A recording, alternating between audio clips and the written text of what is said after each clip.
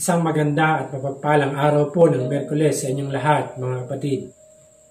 Kumusta na po kayo? Salamat sa Panginoon sa panibagong araw na Kanyang pinagkaloob sa bawat isa sa atin. Sa gabi pong ito ay basahin po natin ang sulat ni Apostol Pablo sa mga taga-Pilipos, chapter 4, verse 12 and 13. Naranasan ko ang maghikahos. Naranasan ko rin ang managana. Natutuhan ko ng harapin ang anumang katayuan, ang mabusog o magutom, ang kasaganaan o kasalatan. Ang lahat ng ito ay magagawa ko dahil sa lakas na kaloob sa akin ni Kristo. Nung tagapin natin si Kristo bilang ating Panginoon at sariling tagapagligtas, bigyan po niya tayo ng buhay na walang hanggan. Subalit, hindi ibig sabihin na tayo po ay spare sa mga pagsubok o sa mga suliranin sa buhay, na katulad na naranasan ni Apostol Pablo. Ang kagandahan lamang po mga kapatid, kapag tayo na sa Panginoon, kagaya ni sabi ni Apostol Pablo, ang lahat ng ito ay magagawa ko dahil sa lakas na kaloob sa akin ni Kristo. I can do all things through Christ who strengthens me. So yan po ang magiging angkla, yan ang magiging sandigan natin sa panahon na tayo po ay dumadanas o dumadaan sa pandemic na ito. Patuloy po tayong maging matatag at matibay sa ating pananampalataya. Tayo po ay manalangin. Ama naming Diyos na makapangyarihan sa lahat, sa pangalan ng iyong anak na si Jesus na aming Panginoon, kami po taos-pusong nagpupuri at nagpapasalamat sapagkat dumaraan man kami sa mga suliranin o pagsubok, nagagawa naming mapagtagumpayan ang lahat ng ito sapagkat ikaw ang nagbibigay ng kalakasan sa bawat isa sa amin. Maraming pong salamat, Panginoon, sa iyong pag-ibig at sa kalakasan na iyong pinagkakaloob. Sa gabing ito, O God, kami po ay namamanhik sa iyong harapan, naninikluhod kami, siyasatin mo ang laman ng aming puso at isipan, patawarin mo kami, O Diyos, sa lahat ng aming nagawang mga kasalanan, at pakalinisin mo kami ng iyong banal na dugo. Salamat, Panginoon, sa iyong pag-ibig, at salamat sa kapatawaran ng aming mga kasalanan. Ama, sa gabing ito, amin pong itinata sa iyo ang iyong lingkod na magdadala ng iyong mabuting balita. Patuloy na hinihingi po namin ang iyong pagbibigay sa kanya ng karunungan.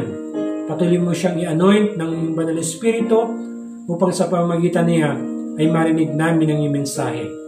Salamat din po, Panginoon, sa lahat ng mga tao na buong tiyaga na nakikinig at sumusubaybay ng gawain na ito. Panalangin po namin, O God, at tagpuin mo po ang aming mga pangailangan at patuloy mong patatagin ang aming pong mga pananampalataya. Muli, O Diyos, tanggapin mo ang aming papuri, kalakip ang pagluwalhati at pagsamba sa pangalan ng Panginoong Hesus ang aming samo at panalangin. Amen. Praise the Lord! Hallelujah! Isang mapagpala at mapagpaalalang gabi na naman ng Miyerkules. Ito po ang ika-24 na Miyerkules natin na tayo po nagsasama-sama sa online worship service. At sa gabing ito ay mag-aaralan naman tayo at dalangin ko ng bawat isa ay nasa mabuting kalagayan, malakas ang katawan, at araw-araw ay nag-aaral ang salita ng Diyos.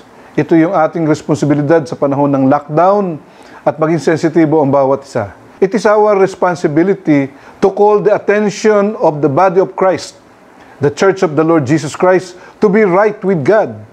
We need to call them, all the people, to prepare for the time is near. We must be sensitive to what is happening in our time. According to a psychologist, highly sensitive people make the best leaders. Pastors and leaders of the church must be sensitive. God gave us the gift from the Holy Spirit, a discerning spirit. In Joel chapter 1 verse 2 to 3 says, "Hear this, you elders, listen, all who live in the land. Has anything like this ever happened in your days or in the days of your forefathers?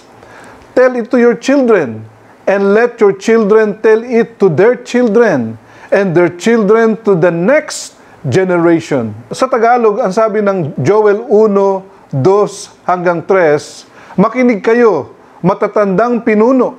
Pakinggan ninyo ito, lahat ng nasa Huda.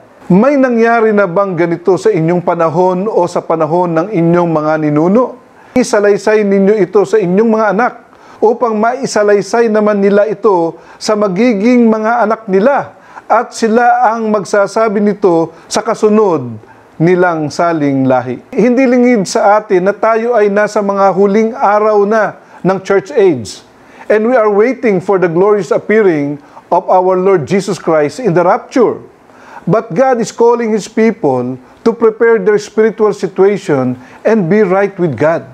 Last Sunday, I started to open the book of Revelation to give all of us a spiritual information of what will happen in the near future, for the kingdom of God is near.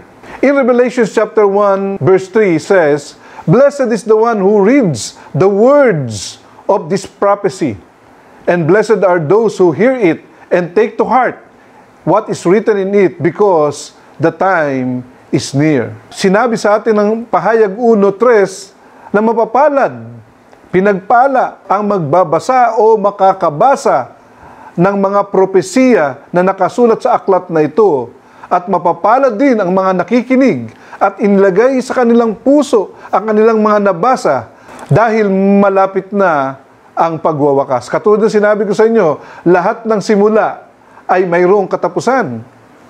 Praise the Lord. In Joel chapter 1, verse 13 to 15 says, "Put on sackcloth, O priests, and mourn. Wail, you who minister before the altar. Come, spend the night in sackcloth, you who minister before my God. For the grain offerings and drink offerings are withheld from the house of your God. Declare a holy fast.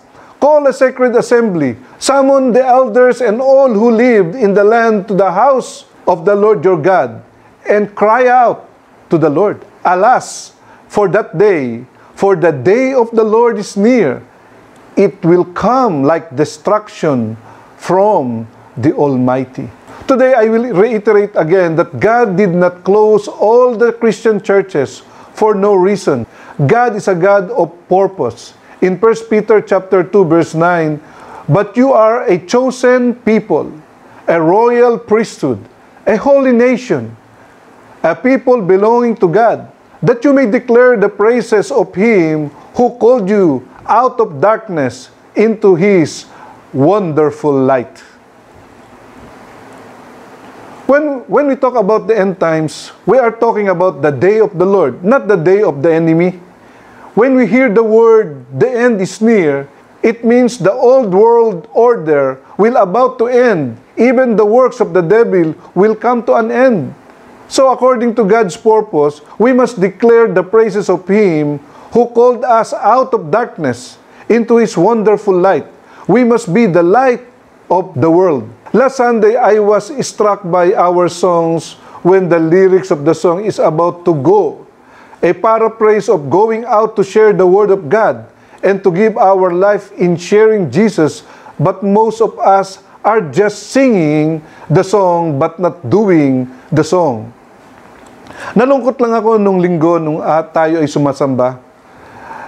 Yung mensahe ng awit ay tayo daw po ay hahayo. Ipapahayag ang salita ng Diyos. Pupuntahan ang mga taong hindi pa nakakakilala sa Panginoon. Habang pinakikinggan ko ang awit na to, nalulungkot po ako sapagkat marami sa atin ang marunong lang umawit.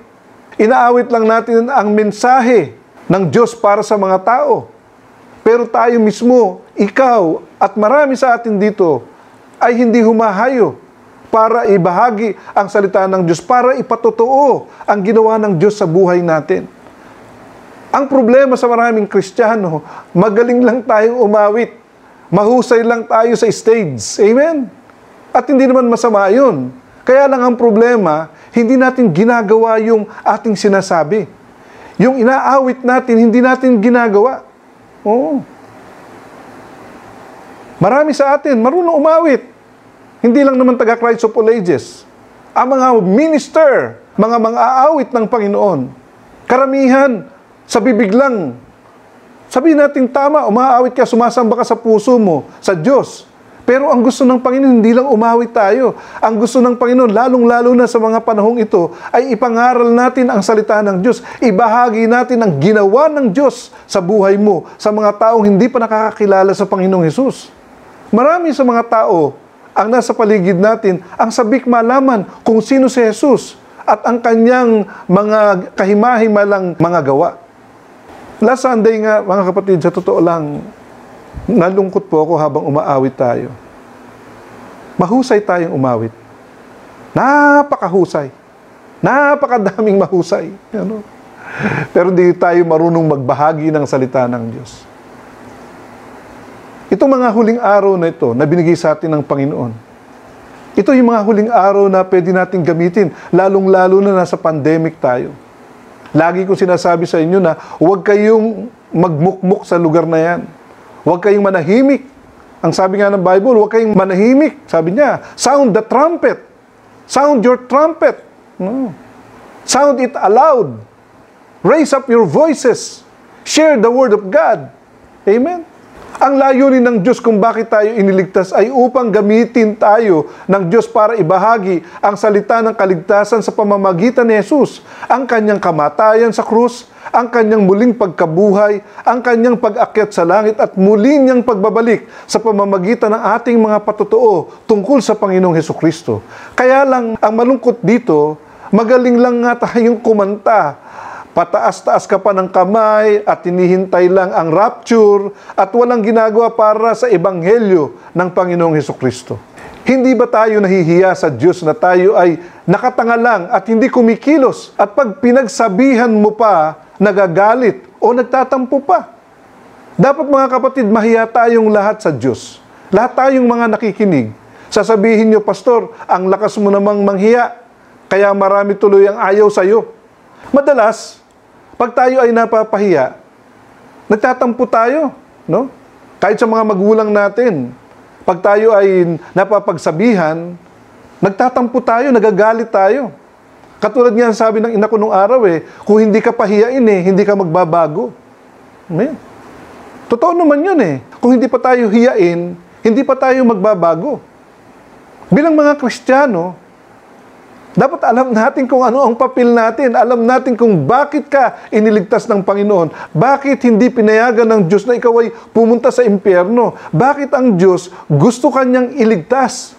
Hindi dahil sa gusto ka lang niya iligtas. Kung hindi dahil gusto kang gamitin ng Panginoon sa mabuting ginawa ng Diyos sa iyo para gamitin mo ito bilang patotoo para ang mga tao ay magkaroon ng kaligtasan sa pamamagitan ng Panginoong Hesukristo at ng patotoo ng kanyang mga anak. Amen. Prophet Joel mentioned the day of the Lord. What is this day? In Joel chapter 1 verse 15, the Bible says, "Alas for that day, for the day of the Lord is near. It will come like destruction from the Almighty. The day of the Lord will destroy the old order by His might." Sa araw ng Diyos, ay babaguhin niya ang lumang kalagayan ng sanlibutan ito. In Joel chapter 2 verse 1 to 2, ito po sinasabi, "Blow the trumpet in Zion, sound the alarm on my holy hill. Let all who live in the land tremble, for the day of the Lord is coming. It is close at hand. A day of darkness and gloom, a day of clouds and blackness. Like dawn spreading across the mountains, a large and mighty army comes, such as never was of old, nor ever will be in ages to come." Pag sinabi mong blow the trumpet in Zion and sound the alarm on the holy hill, ito po yung mga paalala, no? Ito ay hudyat ng pagpapaalala na dadating na ang Panginoon. Amen. At ang pagdating ng Panginoon, sabi ng Joel chapter 2 verse 2 ay mayroong kadiliman, no? Nakakatakot ang araw nito sapagkat ang paligid ay magdidilim. Amen. Hallelujah. When destruction comes, there will be a disorder in the day of the Lord. A day of darkness and gloom, a day of clouds and blackness, and no one will like it. In Joel chapter 3 verse 14 to 15, the Bible says, "Multitude, multitude in the valley of decision, for the day of the Lord is near in the valley of decision. The sun and moon will be darkened, and the stars no longer shine."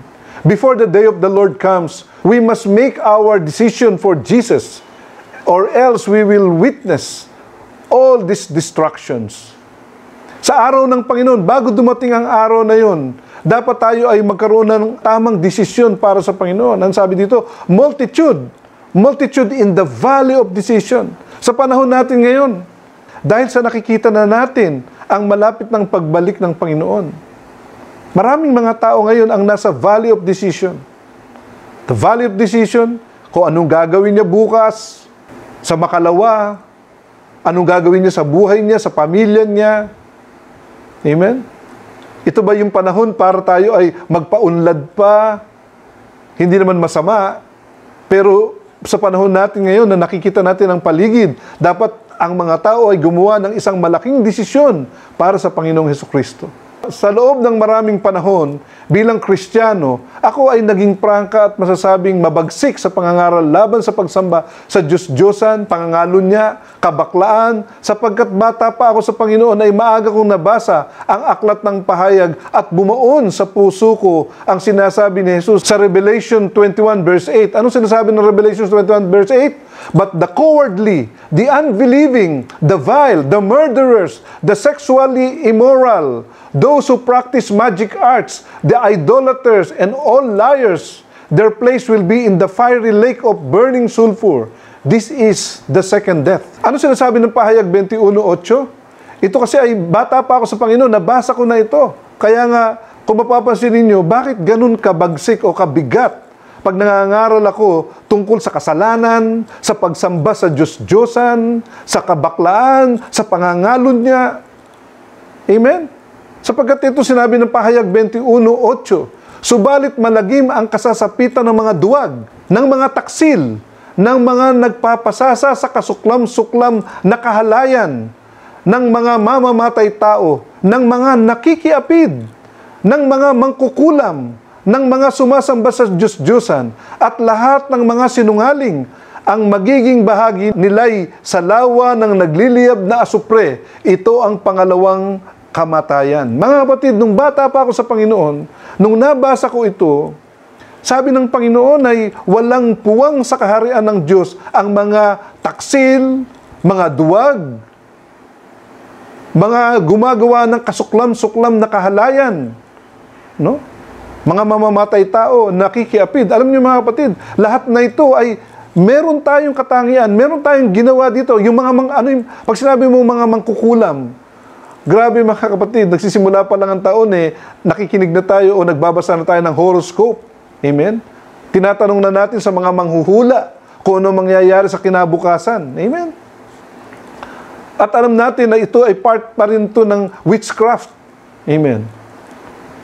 Hallelujah. At nabasa natin na ang mga taong ganito ay pupunta sa apoy ng impyerno. Kalagim-lagim. Amen? Kaya nga mga kapatid, nung nabasa ko to, hindi ako pumayag ng aking mga kapatid at ang aking mga magulang at ang aking mga kaibigan ay hindi ko mabahagi na ng salita ng Diyos. Dahil ito ay isang banta ng Diyos sa lahat ng mga taong gumagawa ng masama. Hallelujah. In 1 Corinthians 6:9-10, ano sabi ng Bible? Or do you not know that the unrighteous will not inherit the kingdom of God? Do not be deceived. Neither fornicators, nor idolaters, nor adulterers, nor effeminate, nor homosexuals, nor thieves, nor the covetous, nor drunkard, nor revilers, nor swindlers will inherit the kingdom of God. Anong sinasabi sa unang mga Korinto 6:9-10? Hindi ba ninyo alam na ang mga makasalanan ay walang bahagi sa kaharian ng Diyos? Huwag ninyong dayain ang inyong sarili. Ang mga nakikiapid, sumasamba sa Diyos-Diyosan, nangangalunya, nakikipagtalik sa kapwa lalaki o kapwa babae, magnanakaw, sakim, naglalasing, nanlalait ng kapwa o nandaraya ay walang bahagi sa kaharian ng Diyos. Mga kapatid, ano ang gusto niyong marinig sa mga preaching sa mga panahon ng ating pagsamba na okay ka naman? Amen? Ayos lang yan. Magpatuloy lang tayo sa magandang ginagawa ninyo. Marami sa atin ngayon, yung gusto lang nating marinig, ang gusto nating pakinggan. Pero pag sinabi na natin pagdating sa pagsamba sa Diyos-Diyosan, sasabihin naman ng mga tao na, si Pastor Alfred na naman, nakakasakit ng damdamin. Amen? At dumating na ang panahon pa sa church natin na dahil ang mga pastor ay mabigat magsalita laban sa kasalanan at ang mga bisita ay nasasaktan. Lalong-lalo nung pagka po baguhan ka lang at nakarinig ka ng pagsamba sa Diyos-Diyosan ay mali, nagtatampo na sila. So what kung magtampo sila? Amen? Tingnan natin kung ano sinasabi ng Biblia. Amen. Doon sa mga nagtatanggol, doon sa mga nasasaktan, come on! Hallelujah! Praise the Lord! Meron nga nagsabi sa akin, Pastor, na-offend sa iyo yung bisita. So what? Kung ma-offend siya. Amen? Hindi naman ako naging pastor para aluin sila. Marami sa mga churches ngayon, inaalo dahil sa malalaki ang pagbibigay eh. Malaki ang tithes and offerings. Amen? Hallelujah. Meron niya ang isang member ng church natin noon eh. Sabi niya, aalis na siya sa church natin dahil matitigas ang ulo ng mga membro na ito. Malakas mag-tithes ito eh. Ano sabi ko sa kanya? Di umalis ka. Amen? Hallelujah. Hindi ka alo, pero hindi siya umalis. Nanatili siya dito sa church natin. Glory to God. Sa panahon natin, ngayon kailangan magkaprangkahan tayo, mga kapatid. Hallelujah. Glory to God. Hallelujah. Praise the Lord. God is my provider. Amen. And because God is my provider, lahat ng gusto niyang sasabihin ko dahil ang sinasabi ko naman, hindi galing sa akin. Makikita ninyo, dito na lang sa unang mga taga-Korinto, sa 9:10, sabi niya, ang mga kasalanan ay walang bahagi sa kaharian ng Diyos. Ang mga duwag. Marami bang mga Kristiyanong duwag? Amen? Takot na mapagsabihan. Takot na magtampo ang mga kaibigan nila pag sila inangaral sa kanila ako sa totoo lang, hindi ako natatakot sa mga kaibigan ko. Kahit magalit pa sila pag sinabi ko sa kanilang mali ang sumamba sa Diyos-Diyosan, yung mga nagro-rosaryo. Amen? Yung mga sumasamba sa mga ribulto. Kahit na magalit pa ang aking mga kaibigan, wala naman akong pakialam sa galit nila. Ang importante, makakilala sila sa Panginoon. Sabi mo, Pastor, dapat nga inaalo-alo natin. Hindi ganyan ako. Hindi ganyan ang gusto ng Panginoon. Dapat sana sinabi ng Bible, aluin natin ang mga makasalanan para lumapit sa Diyos. Hindi. Sabi ng Bible, reprove, rebuke. Amen? Preach the word, in season or out of season. Ano ibig sabihin nun? Ipangaral mo ang salita ng Diyos kahit anong panahon. Amen. Hallelujah. Yung isang naghihingalo, sasabihin mo, mahal ka ng Diyos, makasalanan. Di ba sabihin mo sa kanya, magsisi ka sa kasalanan mo. Amen. Tanggapin mo si Jesus bilang tagapagligtas ng iyong buhay. Amen. Mga Kristiyano, tandaan natin to, hindi tayo tinawag ng Panginoon para mag-alo, para magpatawa, para kampihan natin ang mga makasalanan. Amen. Marami sa mga churches, napakadaming bakla sa loob ng churches. Hindi pinagsasabihan ng mga pastor yan. Marami akong mga kaibigang pastor na sinasabi nga hindi ipinangangaral sa church yung mga yan. Ang sabi ng Bible, hindi makakapasok sa kaharian ng Diyos ang nakikipagtalik sa kapwa lalaki at sa kapwa babae. Amen. Hallelujah. Glory to God. It is really true that the book of Revelation is packed by the glory of God. A book of the fulfillment of promise of long time ago. An ancient book written by Apostle John, but it is a book of testimonies of Jesus before the foundation of the world. It is like a book in the closet that was unread and unnoticed. Ang aklat ng Revelation, katulad niyan sinasabi ko sa inyo, ay punong-puno ng kwento tungkol sa kaluwalhatian ng Panginoon at ang mga pangako ng Diyos para sa mga magtatagumpay. At ang parusa para sa mga hindi magtatagumpay. Ang parusa doon sa mga hindi tatanggap sa Panginoong Hesukristo bilang tagapagligtas ng kanilang buhay. Katulad nga sinabi ng unang Korinto 6:9-10, hindi makakapasok ang makasalanan sa kaharian ng Diyos. In this book, those who accepted Jesus as Lord will not suffer the wrath of God, but those who will be left behind will suffer it. Tonight, our 24th Wednesday evening of praise and worship and study in His Word, I will share with you the message that I hope will open our eyes to share to those who are candidates to be left behind when the rapture comes. Ito po ang ika-24 na miraculous na gabi ng pagsamba at pakikinig ng salita ng Diyos. At ako po'y magbabahagi sa inyo ng mensahe na sana ay mabuksan ang ating mga isip at kumilos tayo upang masyera natin ang mga kandidato o ang mga taong maiiwan sa lupang ito, sa mundong ito, pagkatapos ng rapture of the church ng Panginoong Jesucristo. Today's message is about the people who will suffer the great tribulation if they will continue to reject the Lord Jesus Christ as their Messiah, both Jews and Gentiles. Tayo po muna ay manalangin. Father, in the name of your Son, Jesus, we humbly come before your throne to worship and adore you, for you are a great and loving God, and you deserve our praises. We ask you to forgive us and cleanse us from all our unrighteousness and sanctify us with the blood of Jesus Christ. Anoint us with the power of the Holy Spirit so that we can understand your end-time instruction to all of us. And fill me with your power so that I can deliver your message to your people in Jesus' name. Amen and amen. The title of my message tonight is Left Behind. When the pandemic struck the world, churches were being closed and the weekly church celebrations stopped. And God called us to remain at home or stay at home and continue to do the weekly worship service. When pandemic started, I started my message by telling the church not to be afraid of what is happening in our time, but to be right with God. Nang magsimula ang pandemic na to, ay sinimulan din ng Lord na ipasara ang mga churches. Ang mga mall nga ngayon, bukas na, pero ang mga churches ay sarado pa. No? Maraming nagpupumilit na mga Kristiyano ang sumamba doon sa church, sumamba doon sa bahay-sambahan. Ipinasarado nga ng Panginoon. Dapat maging sensitibo tayo. Amen. Hallelujah. In Joel chapter 1, verse 14 to 15 says, "Declare a holy fast, call a sacred assembly, summon the elders and all who lived in the land to the house of the Lord your God, and cry out to the Lord. Alas, for that day, for the day of the Lord is near. It will come like destruction from the Almighty."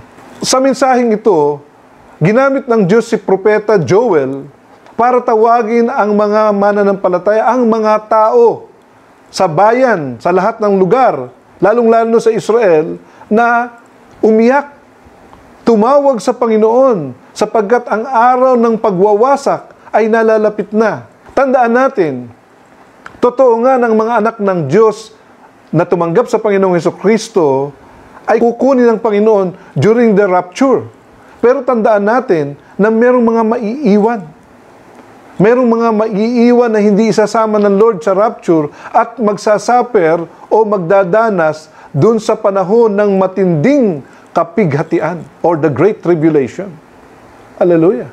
Habang may panahon pa, ito ang trabaho natin na tawagin natin ang mga tao, lalong-lalo na ang church. Dapat tayo ay manalangin, humingi ng tawad sa Panginoon. Ihingi ng habag, lalong-lalo na yung mga taong hindi pa nakakakilala sa Panginoon. Marahil ito ay kapatid mo, asawa mo, nanay mo, at mga kaibigan mo pa. Amen.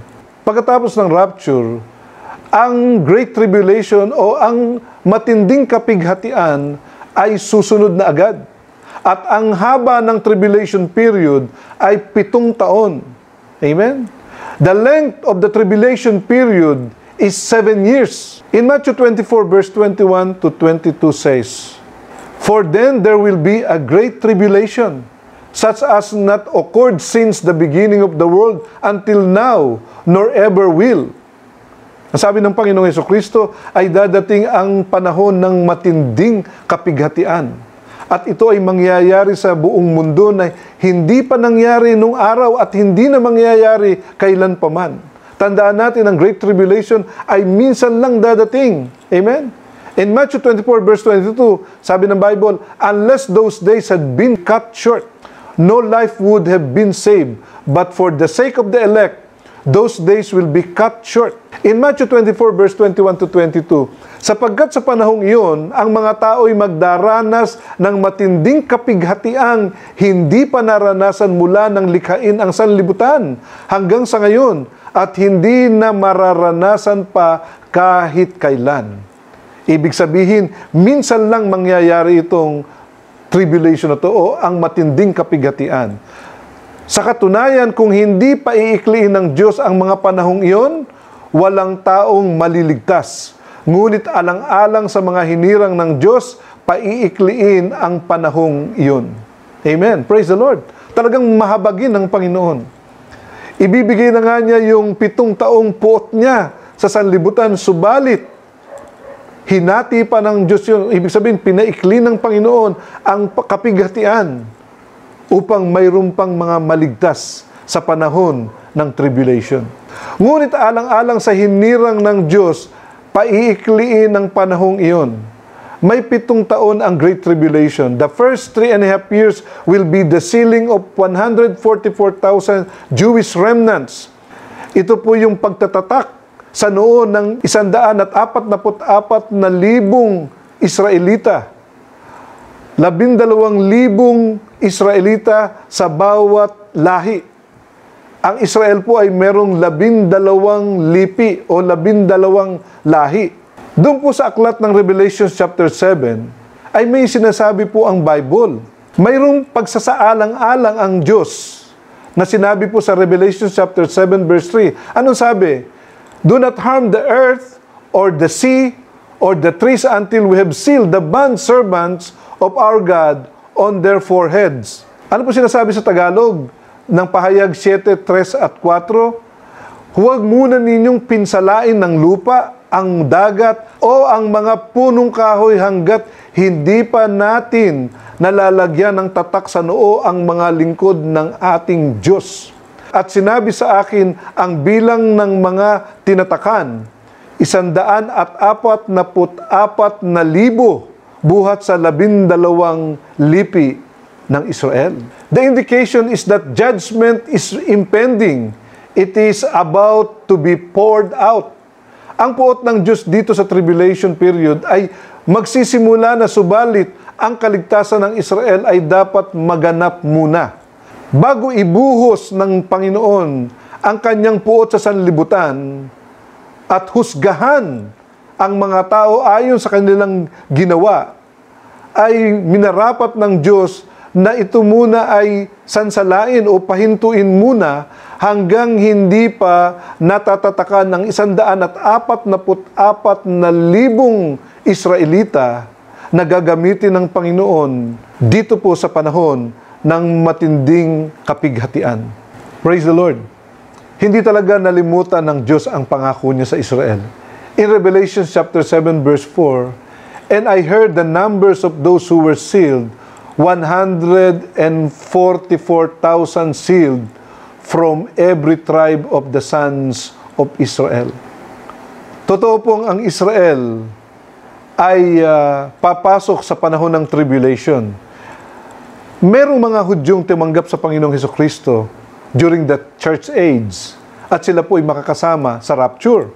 Pero yung mga Hudyo na hindi tinanggap si Jesus bilang tagapagligtas ng kanilang buhay sa panahon ng church age, sila po ay maiiwan sa tribulation.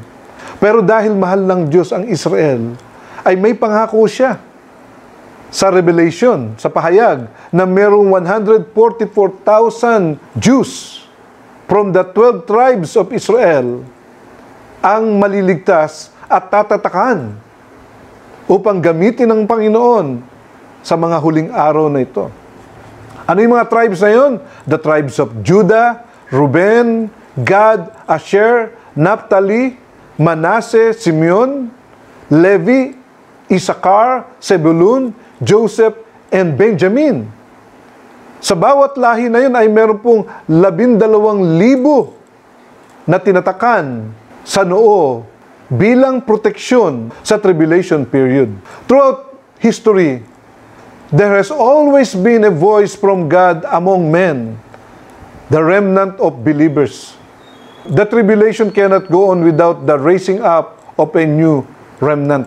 The spiritual vacuum left by the rapture will be quickly filled by this work of God by bringing 144,000 Jews to Christ. Sa kasaysayan ng tao, laging andun ang boses ng Panginoon. Lalong-lalo na dun sa mga mananampalataya. Ang panahon ng tribulation o ang panahon ng matinding kapighatian ay hindi pwedeng magpatuloy hanggat hindi natatatakan ang 144,000 mga Hudyo para sa Panginoong Hesukristo. When Cain killed Abel, the Lord drove him away from his presence and from the land. But God gave him a mark of protection. Nung patayin ni Cain si Abel, siya ay pinalayas ng Diyos doon sa wilderness, sa ilang. Subalit, binigyan si Cain ng tatak o ng marka ng pag-iingat ng Diyos. Ano sabi ng Genesis chapter 4 verse 15? So the Lord said to him, therefore, whoever kills Cain, vengeance will be taken on him sevenfold. And the Lord appointed a sign for Cain, so that no one finding him would slay him. Amen. Kahit sa panahon ni Cain, siya ay binigyan ng protection ng Panginoon, marka ng protection, para walang manakit sa kanya at pumatay habang siya ay nabubuhay. Kaya nga makikita natin, sa tribulation period, ay mayroong mga maliligtas. No? Bagamat maraming tao mula sa iba't ibang lipi ng sanlibutan ang magdadanas ng matinding kapighatian. Maiiwan sila sa tribulation. Kaya lang, dahil sa pag-ibig ng Diyos, siya ay nagtalaga ng 144,000 mga Hudyo. You see, nung panahon natin, maraming Gentiles ang ginamit o mga hindi Hudyo, mga Kristiyano, na ginamit para magbahagi ng salita ng Diyos. Pero during the tribulation, ang Diyos naman ang gumamit ng mga Israelita. Mula sa lipi ni Israel ay gumamit ang Diyos ng 144,000 tinatakan sa noo ng Diyos bilang mga lingkod ng Panginoon. Hallelujah! At sila ay gagamitin sa panahon ng tribulation para ibahagi ang salita ng Diyos. Amen. Kaya makikita natin, meron pa palang evangelism sa panahon ng tribulation. Amen. Hallelujah. Sasabihin mo, pastor, pwede na pala akong kahit maiwan ako sa tribulation. Naku, ewan ko lang kung makakayanan mo. Dahil sa susunod na mga panahon, babasahin naman natin kung ano ang ibubuhos ng Diyos na puot na mararanasan ng lahat ng taong maiiwan sa tribulation. In Revelation chapter 7, verse 9 to 10, after these things I looked, and behold, a great multitude, which no one could count, from every nation and all tribes and peoples and tongues, is standing before the throne and before the Lamb, clothed in white robes, and palm branches were in their hands.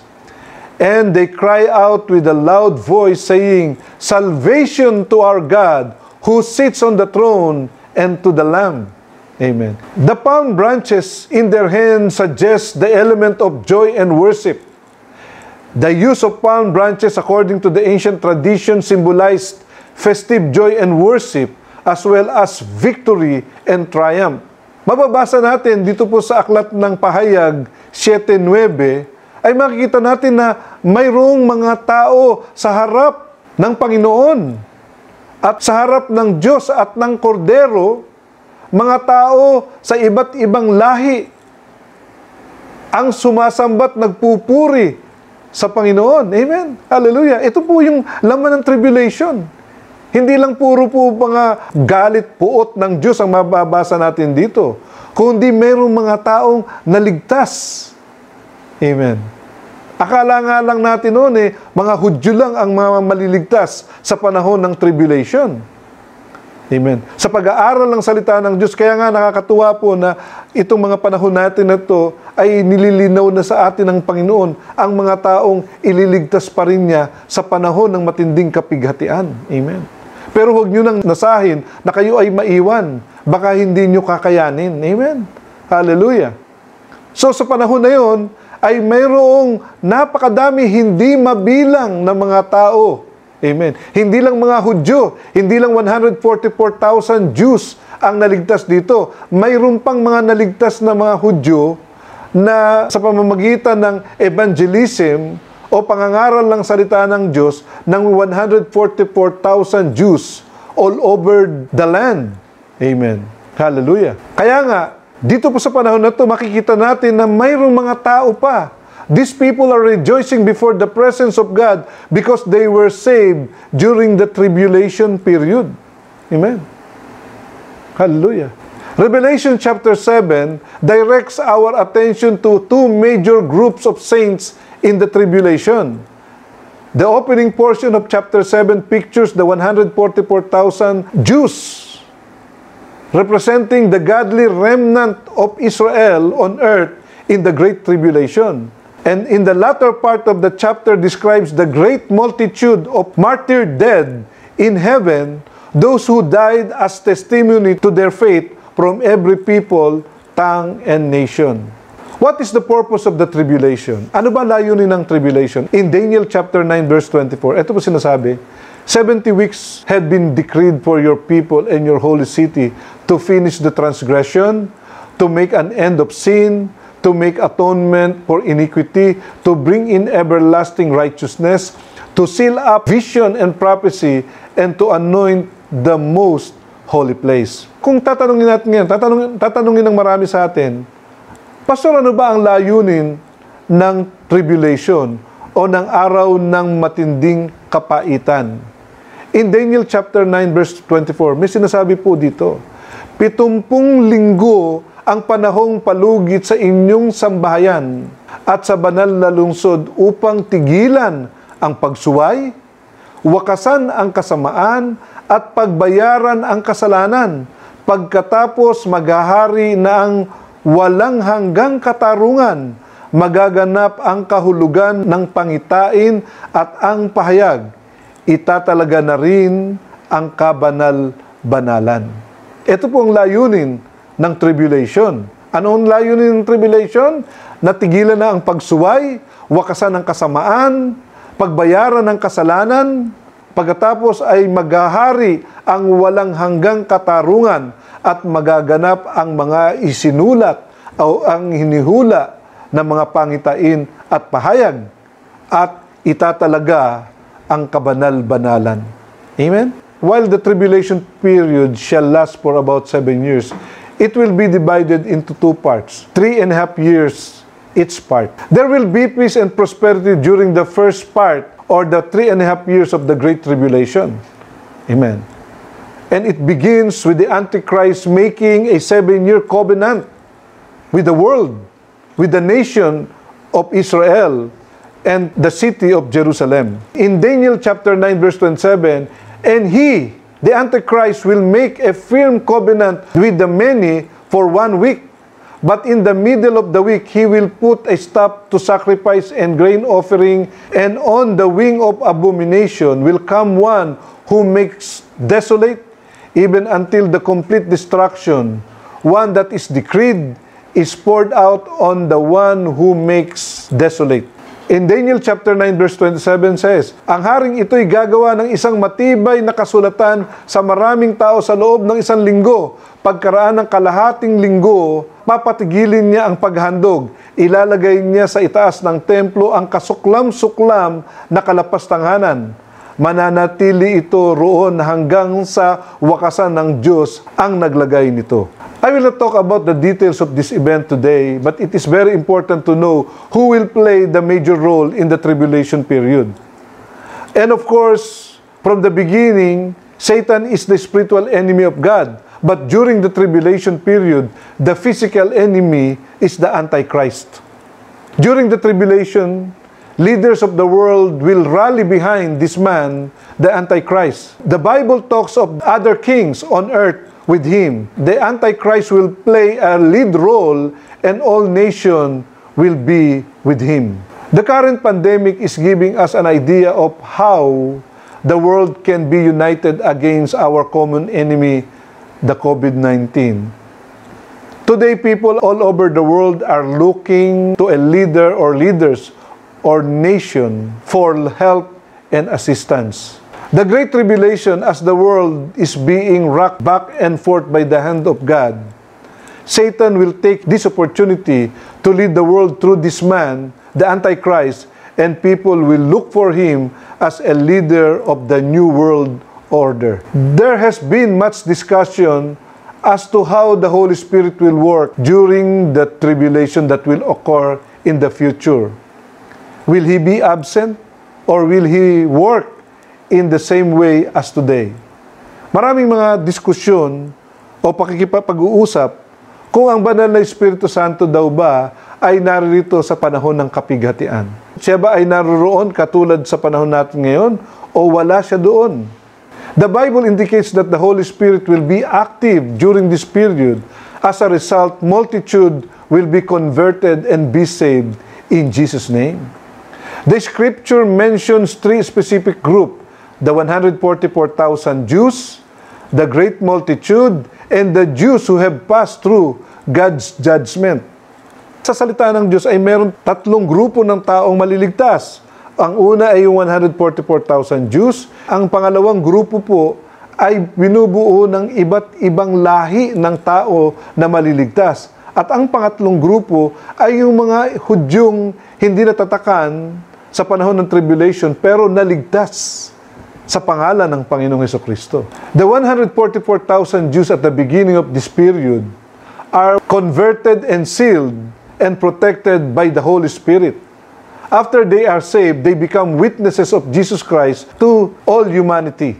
Ang 144,000 Jews na tinatakan o sinelyuhan sa noo bilang mga lingkod ng Diyos ay mangangaral tungkol sa Panginoong Hesukristo sa panahon ng tribulation period. Tandaan natin, mga kapatid, totoong mayroong maliligtas sa panahon ng tribulation. Subalit, wag na nating naisin na tayo ay maiwan pa sa panahon na yon. Amen. Ini-offer na ng Diyos ang panahon na ito para tayo ay bumalik sa Kanya, tanggapin si Jesus bilang Panginoon na tagapagligtas ng ating buhay, upang hindi tayo makasama sa araw ng kapighatian o sa puot ng Diyos, sa panahon ng puot ng Diyos. So before it's too late, let us draw near to God, to return to Him and to His Word because the time is near. Huwag nating asahan na tayo ay maliligtas doon sa panahon ng tribulation period. Mabigat po yun. The tribulation period is not a joke.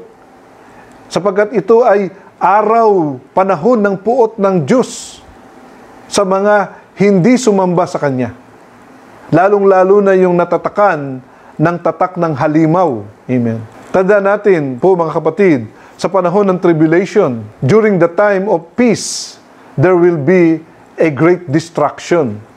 Sa panahon na yun, na-discuss natin sa susunod na mga araw na pag wala kang tatak ng halimaw, ay hindi ka pwedeng bumili ng pagkain, hindi ka pwedeng bumili ng inumin, hindi ka pwedeng magbenta, at hindi ka rin pwedeng bumili. Amen. Maliban na magkaroon ka ng tatak ng halimaw.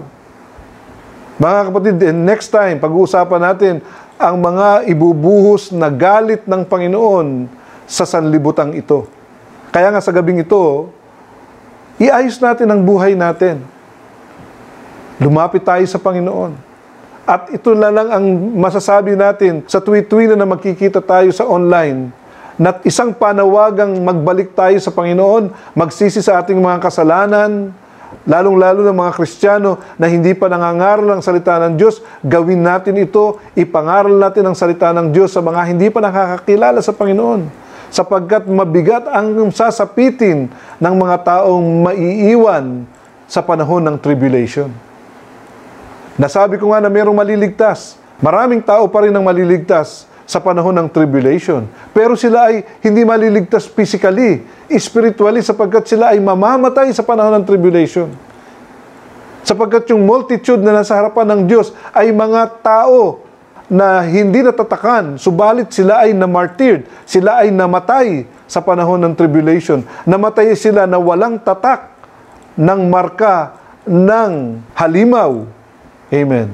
Totoong merong mga mortal na maliligtas sa panahon na yon. Amen.